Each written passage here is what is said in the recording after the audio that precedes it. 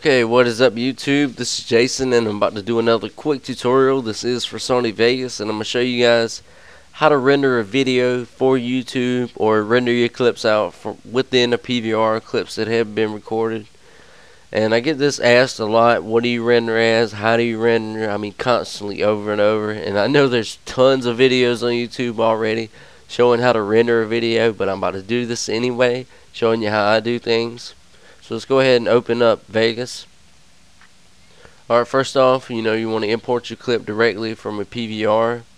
Wait a minute. I know most people, I don't know what most people record with, but with my PVR or my friend's PVR, we actually record with, what's it called? I can't remember the name of the program actually. It's like Total Media Extreme or whatever, but the files, after you record them, they are .m2ts files. And you pretty much want to change that to WMV or MP4. So I'm going to go ahead and open up one of my clips. And I guess this one will work. It don't matter any one.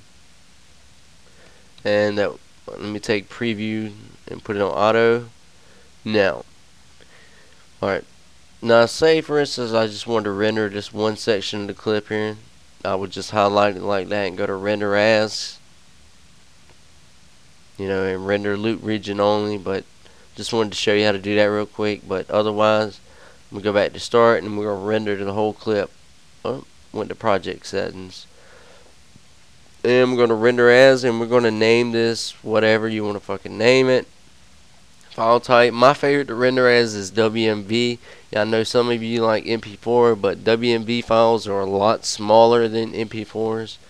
And I'm a Windows user, so I like Windows Media video file, but I also use MP4s, whatever. But for WMVs, this is the settings you want to have in Vegas right here.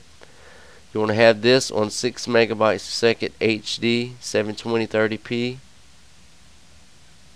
And whether or not you want to check render loop widget or not, but you want to go to custom right here. To get the max settings, you need to do this. You need to go to the video tab, and you want to make sure this is 59.94 frames per second. That is max quality. And image size, of course, 1280 by 720. Now that is the perfect setting right there for WMV files for YouTube. You can't get no better than this. This is max quality, fits the screen perfect and all.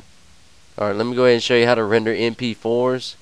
You want to go to Sony AVC. That one right there, and it has .mp4 in it. And that's it. You name it whatever you want to name it. And you need to make sure right here the video is 59 frames a second. I mean, it doesn't have to be 59 frames a second. I mean, sometimes I render videos in 29 frames a second, and it still looks good. It's still HD. It's just not 1080p HD. Very clean and crisp is what 60 frames a second is. It's very high quality video. And that's pretty much all you got to do. I mean, I can't really see how people have problems rendering video out, but it's very simple. And that's all you have to do, just click render.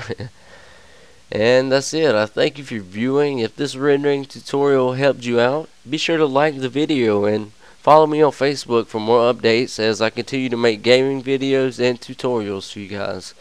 Later.